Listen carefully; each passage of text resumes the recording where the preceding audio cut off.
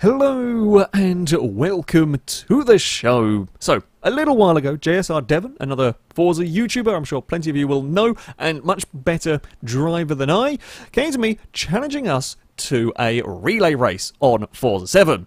We were both to create two teams, and while in terms of straight-up driver skill, we would perhaps expect Devon's teams to be stronger than us, relay races are about more than just outright pace. There is quite a lot of tactics involved in them, not just in the order you set up your cars to run, but also in what vehicles you use, because this is going to be a PI-based relay race. PI is Forza's rating for the cars. It takes into order their various performance aspects, and at the end of it you get a number. There were going to be 4 teams, each featuring 4 cars, and your team had 2,500 PI to spend on their vehicles. There were a couple of rules. All cars had to be road vehicles, we weren't going to be allowing race cars, and you couldn't have a car higher than R class. We've done many relay races, this was the best way of balancing things out. So yeah, you had 2,500 PI to spend on your vehicles. Now, my teams, the orange and black team, we both went for quite a similar, quite aggressive strategy. We had one low-class car. Our team had an E-class car, black team had a D-class car, which was going to be very slow. However, it meant for orange team, we had 3 S-class cars running, the Mercedes, the Donkavor, and I was in the Celine S7, whereas Devon's teams were playing it a little bit more safe. Yes, they had an S-class car, and technically the fastest car there in the Mercedes. However, they also had an A-class Mustang, a B-class Viper, and a C-class Subaru. So, while they would be able to pull a large lead over our E-class cars, we would get faster. Now, also, the order you run your cars in is important. You don't want your cars ever running in traffic if you can help it, because, you know, they'll fight each other, they'll slow each other down. You've really got to try and make the most out of the vehicles that you have. So it's an interesting setup. A lot of tactics go into one of these. As you can see, we've got very, very different cars spread between them. For our black team, they were running a D-class Commodore. They had an A-class Camaro and 2 S-class cars. The way a relay race works, each car completes a lap. When the first car completes its lap, once it gets to the line, it passes over to the next vehicle. They complete a lap, and so on and so forth, until it is the battle of the final cars running on their last lap. So, yeah, there's a lot of different things. A lot of different things go on in these. Our first race, and we would head to the Silverstone GP circuit. Different strategies going on with this lot. Green team were sending out their fastest car first, the Mercedes CLK. Pink team were sending out their slowest car in the form of the Subaru, while both black and orange team, we were sending out our slowest cars, but they were, you know, significantly slower. It's a C-class Subaru against a D-class Holden against an E-class CRX. Now, this kind of works out for all of the teams at this moment in time. Green, well, they can run away at the front. They're not going to have any trouble. The Mercedes can run as fast as it possibly can on its lap, but green team are going to get slower as the race goes on.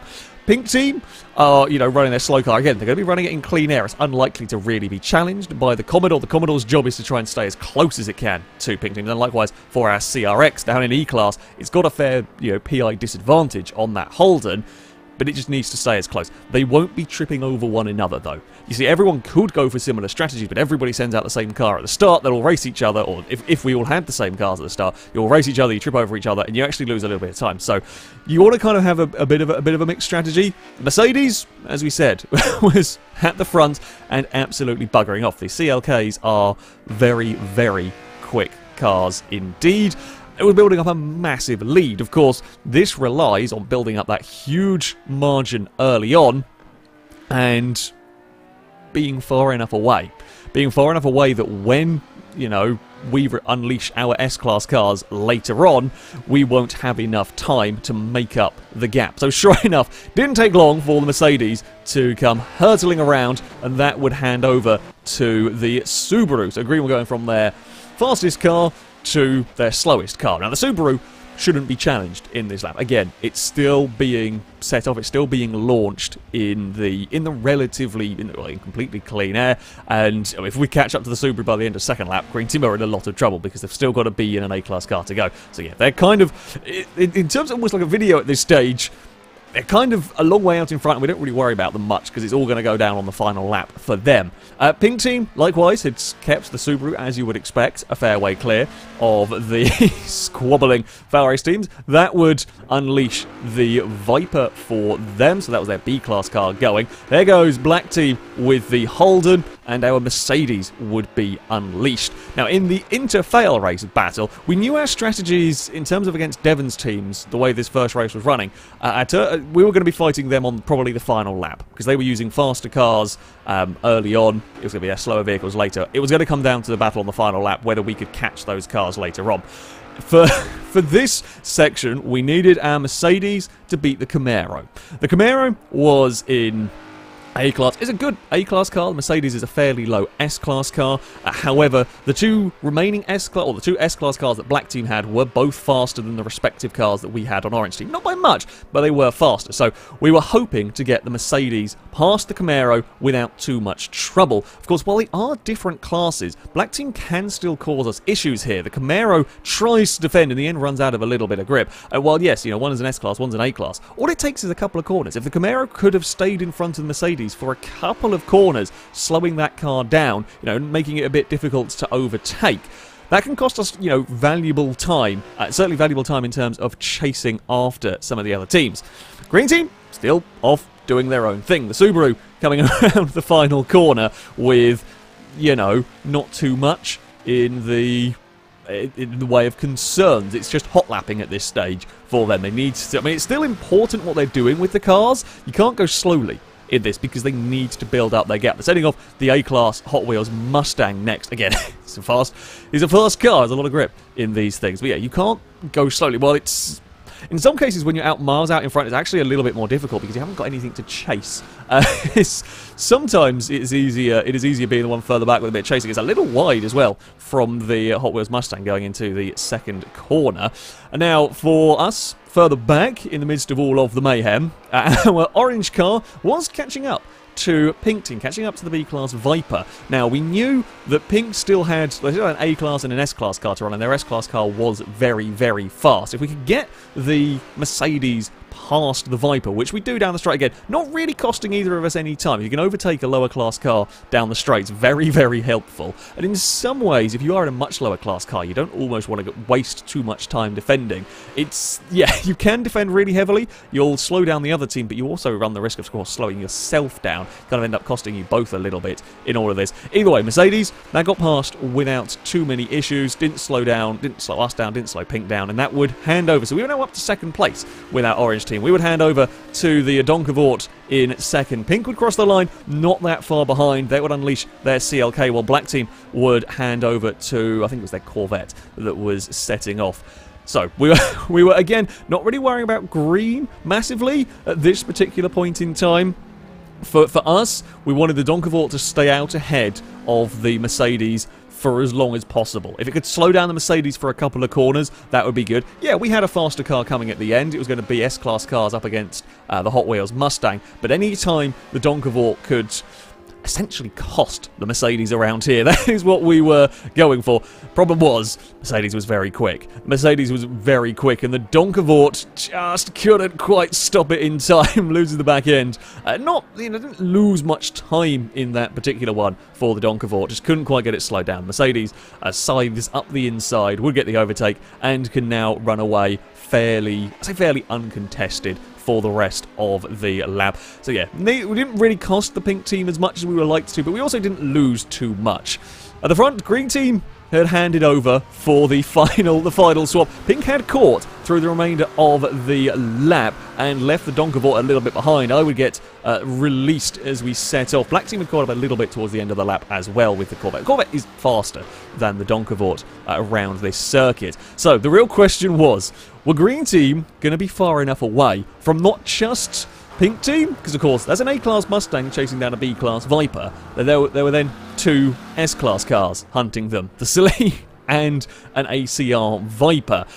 And that's a menacing sight to have in the rearview mirror because, well, the Viper at the front, the older Viper, that has nothing it can defend against. It's sometimes, you've got some A-class cars that maybe with some acceleration, maybe with some very, very aggressive defending in the final corner, maybe you could get away with it. But a B-class car against, well, potentially S-class cars, that's always going to be difficult, and as the lap progressed, we were getting ever closer. It was a case of who was going to catch who first. Devon was driving the pink team's Mustang. That was catching to the Viper, but the S-Class cars were coming. The Celine was there as we leave Maggis and Beckett's. The Viper had joined as well. The Viper so very fast through some of the corners. We head down the back straight. The Celine was past. The Viper, that would get past Devon's Mustang as well. It was now a case of trying to get past green teams. Their Viper goes very defensive down here. That makes me have to go the long way around in the Celine, which we do make work. The Viper, the black team's ACR Viper, that sweeps past the classic Viper as well. Now I'm having to defend into the final corner. We get a little bit of a nudge from the Mustang as that's a big dive on the green team's car. Now it's the black ACR Vipers to the inside. All four of us are in a group as we head around the final corner, but the Celine has not got the acceleration. It will be black team that win it with the Viper. I take second with the Celine, pink take third with the Mustang. In the end, green team fell to last in that one, in what is the closest relay race we've ever had. Certainly between four teams, that was the closest relay race we've ever had. This is the finish in slow-mo, if you like. It all came down to the final corners, which is the sign of a good relay race at the end of the day. Slightly annoyed we couldn't win it with the Celine. It's not much between those two.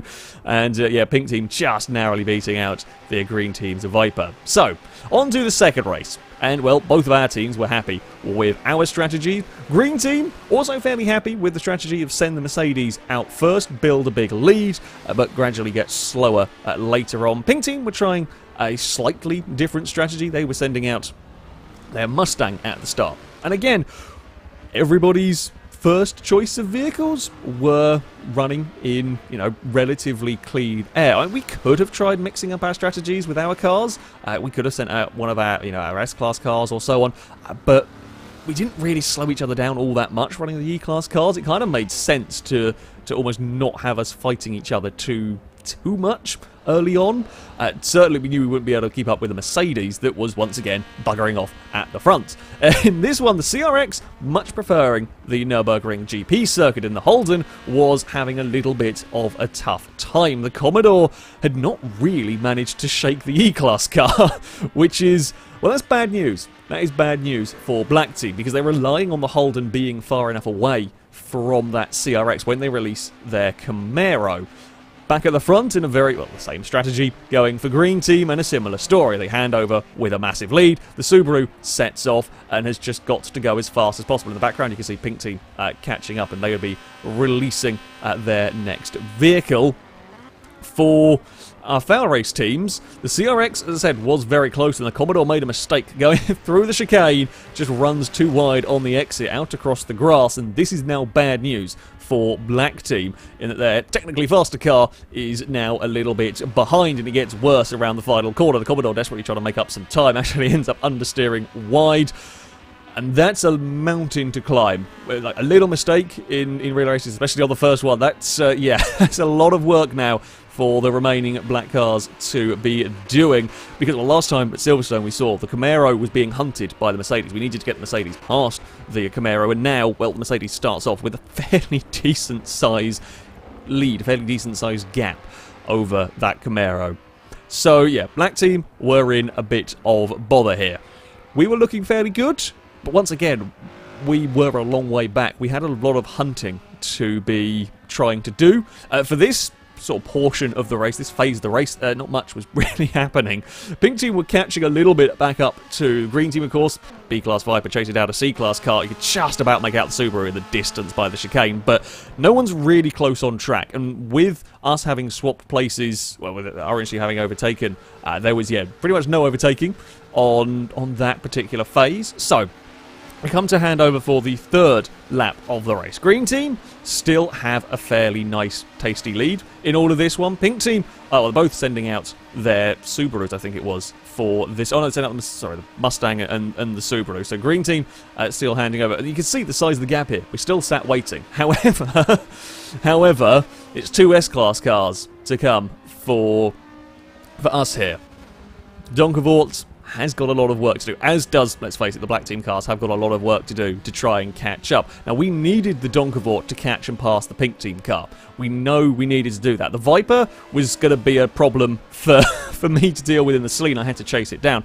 However, pink team were going to be finishing with their fastest car, which meant we had to pass. I needed as much of a gap to that Mercedes, if we were going to beat them, as much of a gap to that Mercedes as we could possibly get. So it was on the Donkavort to go hunting and find a way past the Subaru, and hunting it did do. In the end, the Subaru, under a bit of pressure, just too fast up the S's, ran wide, put a wheel in the sticky gravel trap, and that would slow and lose the Subaru quite a lot of time in all of that. So now pink team were perhaps in a little bit of bother. Pink team were in a little bit of trouble in this one. Of course, the Donkavort was never going to be getting close to catching up to that Mustang up at the front that was still, you know, had a fairly large lead over the pack. You can't even see the Donkavort in the background, but green team needs that. Green team, again, let's keep saying, green team needed that very, very big lead because they're going to be handing over to the Viper. And once more, the B-Class car would have to deal with three S-Class cars were going to be hunting it down. Realistically, the fight was between me and green team. Pinks falling back with the Subaru had cost them too much time. Black team mistake on the opening lap had cost them too much time, and they would not be able to really hunt down my Celine, let alone go chasing after the Viper. So it was really a case of, could I find a way to catch up to a B-Class Viper? They had a big lead, but of course I have one hell of a car. When it came to the handover further back, pink team would hand over in third place. It was close. Black team had almost caught up to their Subaru. However, for us, well, it was going to be, unless there was a mistake from the CLK. The Corvette could try and be having a little bit of a look through the first corner. The Corvette never really likely to be able to live with that Mercedes. As I said, the mistakes early on would be the costly factor in this one. It's what happens. It's what happens with relay races. It's very easy to do when you're on that first lap with the car. And yeah, black team were kind of in trouble. Now, as we came towards the end of the lap, this is where things were going to get rather close. The Viper actually still didn't quite have the Celine in shot, but that was what they needed to do because the Celine was going to be very fast down these straights. The Viper's a quick car, do not get me wrong. However, it is no match for the S7 as we head up towards the chicane, and it's just about now you start to see the lights in the distance, and the Viper runs very, very deep in the braking zone. That is not what the Viper wanted to do through there. Not quite out onto the grass mine, but still very deep, and ever closer heads the Celine, and now towards the final corner. It's very much a clear image in the rearview mirror, not just a pair of headlights down the straight out of the final corner. The Viper's still got a big lead. The Celine, though, is going to be rapidly catching that towards the finish line. However, it is not going to be enough. The Viper would take the victory, not by much, but the Viper would get it. My Celine, we would have to settle for another second place in that one. In the end, pink team would put out a bit of a gap over the black team, as kind of expected on that final run. Pink team would get third, while black team would end up in fourth. So, our final round, and there would be again slight changes in strategy from the Devon teams. Guys, happy to run with the cars in the order they were. Having seen the success of running the CLK first, pink team then decided to run their CLK first as well. While it had worked at Nürburgring, they were going to run into a little trouble. This is the issue with running, well, in this case, of course, the same car, but the issue with potentially running cars in the same class is while you get a spectacular race, no doubt, you end up costing yourself perhaps some time. As we head to the S's here at Kota, the green Mercedes is just a little wide on the way in, and as soon as you start being wide through one of these, you end up kind of compromising your line for the next 2 or 3 corners. The pink car is there looking for a way past, but is not quite able to use, you know, all of the speed. Green team having to defend. You take a slightly wonky line. In the background, I mean, it's a long way back already. You see our 2 black and orange cars, but we aren't fighting one another. And it's actually a very good pass from the pink Mercedes to get to the lead. Green car might have been a little bit of a butt sniff involved through there. Not quite sure. Tries to get the run on the exit onto this very long back straight. Couldn't quite make it work. And yeah, how much time was lost through those opening sections, and now do you have to go defensive? If the pink car has to defend down here, maybe you lose a little bit more time. We're only talking fractions of seconds here. However, well, we saw what happened in the first race. We saw what happened in the second race even. Fraction of seconds can make a very big difference here in the relay races. And still, the CLKs fight. No options there at the end of the long straight. Going into the horrible section, as I like to call it. I'm not a fan of COTA myself. Well, I say I'm not a fan of it. I don't have a problem. I'm just terrible at driving the circuit is probably a better way to put it. This turn that, well, I say nobody knows. Most of us didn't know. Devon's drivers probably know better. We kind of make up some guesswork. And, you know, while they're busy fighting, there's no sign at all of our CRX and our Holdens. We're a long, long way in the distance, minding our own business. It's now a final couple of corners. The green car has a big look up on the inside. It's too shallow a line, though. Can't really carry all that much speed through there. The final turn, and the pink car is going to start going a little bit defensive, not ultra aggressive defensive on the way in. The green car's not really got anywhere to go, though, is out wide on the exit. So, with equal cars on the first lap, pink team, they would hand over with a very, very small margin. The Mustang doesn't actually get off the line particularly well, it turns out. Green team does actually launch the Viper slightly better. However, this is where their strategies diverge a little bit. Pink would send Devon in the Mustang out next. The green Viper would actually, it's kind of fighting fairly well. Through the first couple of corners. Sure, it's never going to stay with it, but then they'll end up having to swap next time around, and theoretically they'll have a very close finish between the pair of them. For us, well, we were back to similar strategies. We would have, well, slightly changed up from black team. They were sending out their Corvette, this time racing up against the Mercedes. Similar PI between these cars. I think it's about 3 or 4 PI difference between them. So, unlikely to see much change between us unless there is a mistake. You know, unless the Corvette makes a mistake, unless the Mercedes makes a mistake. Unlikely to see much change in the gap in this one. But that's also good news in terms of we're not likely to fight one another. You know, much as you saw with the CLKs, we aren't going to be slowing each other down too much in all of this, which is what we were counting on, really. As we come to the end of this second lap, pink team would be sending out their Viper, whose job was, well, basically the job of the Viper here was to come across the line as close or in front of the Mustang as possible.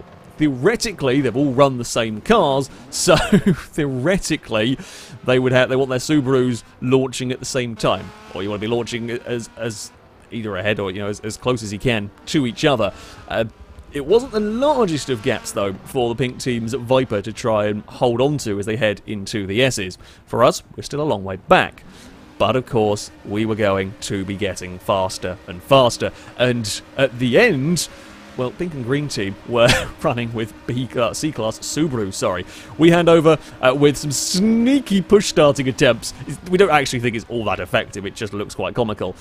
We saw the Viper did it, so I gave the Donkavort a shove off of the line. Black team was sending out their A-Class car, the Camaro, for this round. We were needing the Donkavort to chase it down, basically. I knew if my Celine was to beat the Viper, especially at this sort of track, we needed to be as far ahead of the Viper as we could be, so it was kind of on the Donkavort to go and chase down the Camaro. Yeah, the Donkavort's a lowish S-Class car, so it should stand a chance of getting towards that A-Class Camaro. In the battle at the front and a long way at the front, the Mustang had made short work of chasing down the Viper as it came onto the back straight. In fact, the Mustang was right there. Now, it could have caught the Viper at a lot worse place. As it is, neither team really lost all that much time. The Mustang just simply faster, can out-accelerate. Overtakes on the straights are ideal, pretty much. Overtakes down a long straight when you've got the faster car, ideal. You don't lose any time at all when it gets to the corners. For example, if the Mustang had caught the Viper in these next couple of corners and the Viper was defensive, the Viper fought, for position. I think the Viper actually went a little bit wide in that braking zone. You know, for these couple of turns, it's easy to lose half a second. Again, half a second, maybe in a couple of seconds if the Viper defends very well. For us, it wasn't quite as straightforward. The Camaro actually higher top speed than the Donkavort.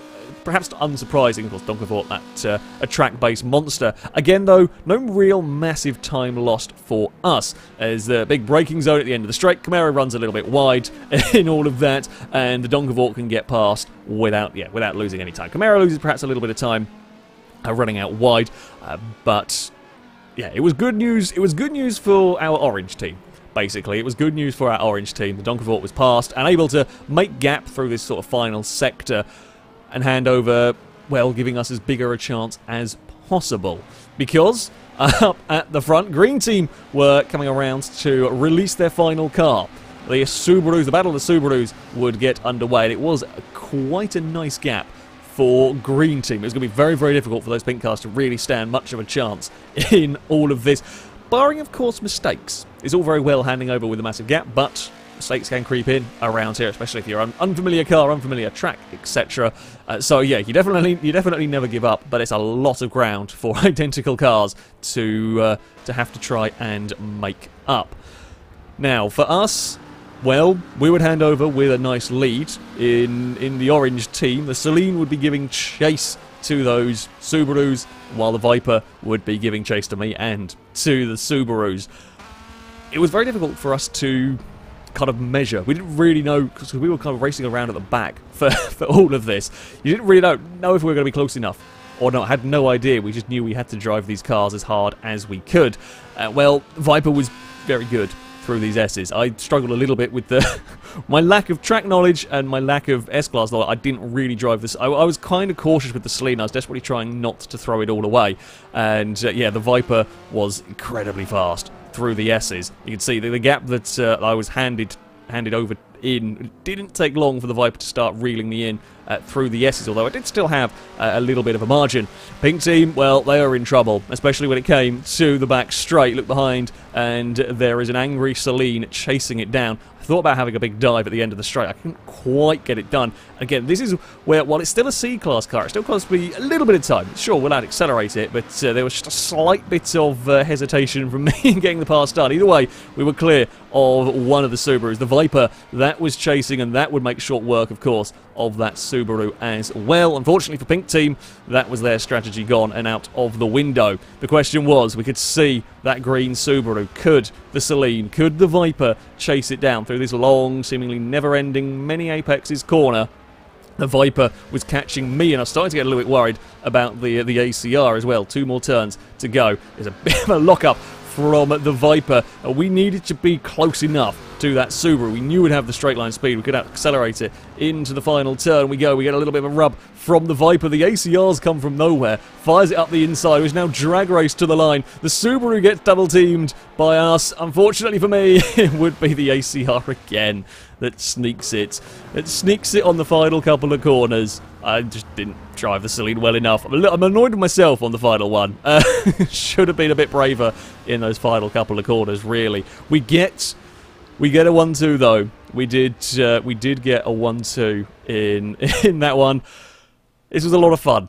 This was an awful lot of fun. The relay races are excellent. We've had some incredibly close finishes. I mean, that final race, it was on the start-finish line that the Celine and Viper team worked the Subaru. The first race was, as I said, quite possibly the closest relay race we have ever done. Nürburgring, a couple of mistakes, split the field up a little bit in that one. Still a very close finish though, and yeah, we got the victories.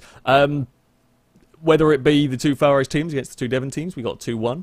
If we were to do points, it would be a tie between whichever point system we do. Pretty much, it'd be a tie between us for constantly getting second, and Black Team got 2 firsts, but also a last in that one, and then win it on a tiebreaker, being a virtue of winning.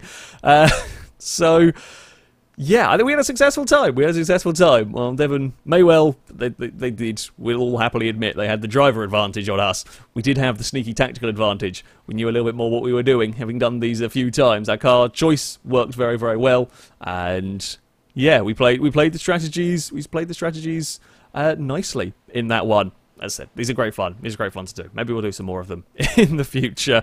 That though is going to be it for this video. Thank you all very much for watching. Of course, a big thank you to Devon for taking part. There will be a link to his video from this event in the description of this particular video if you want to go and hear his thoughts on the matter.